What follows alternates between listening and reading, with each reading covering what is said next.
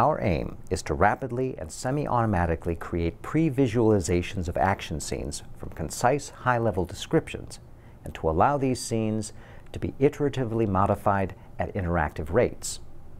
For example, let's say that we wish to generate a new fight scene from a written description.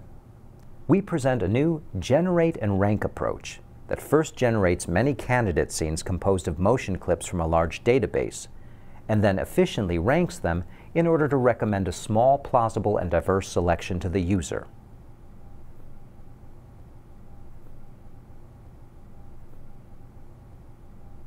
We captured a large and varied database of fight scenes with professional stuntmen and actors assisted by an experienced stunt director.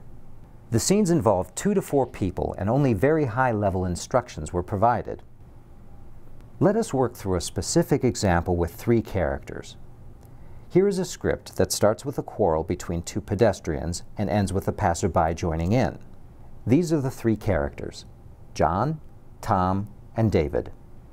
Our interface allows the user to create a diagram of the scene description called an event graph, where each node represents an event between actors. A node represents a simple sentence, which includes a verb and 1 or more subjects, and may also include an object.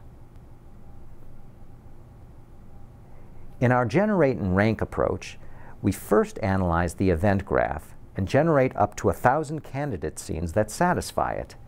We then apply our ranking algorithm to select a small set of diverse and plausible scenes.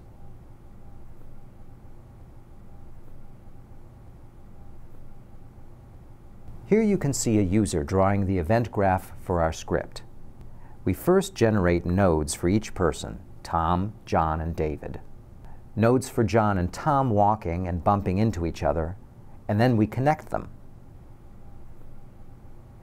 In this way, we create the entire event graph. When complete, we generate many candidate scenes, which the system then ranks based on initial settings. It presents the top results on the right-hand side. If the user is not fully satisfied with the resulting scenes, we provide several refinement options. The user can re-rank by adjusting the ranking parameters. In this example, we weight interaction diversity higher in order to generate scenes with less similarity. Now the scenes are re-ranked based on the new criteria. The user views each new scene and selects his preferred one. He is happy with everything except the pushing interaction. He selects the pushing interaction node, and new options for the interaction are displayed on the right.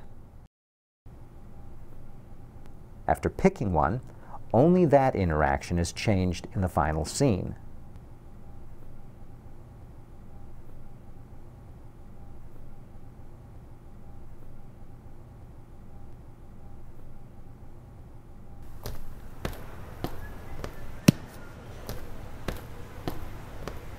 Hey!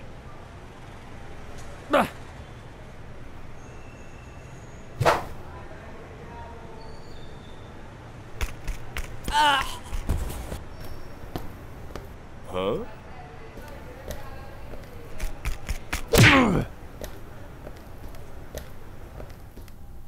Here are some further examples showing more complex interactions between multiple characters. Please see the supplemental video for the full versions and their event graphs.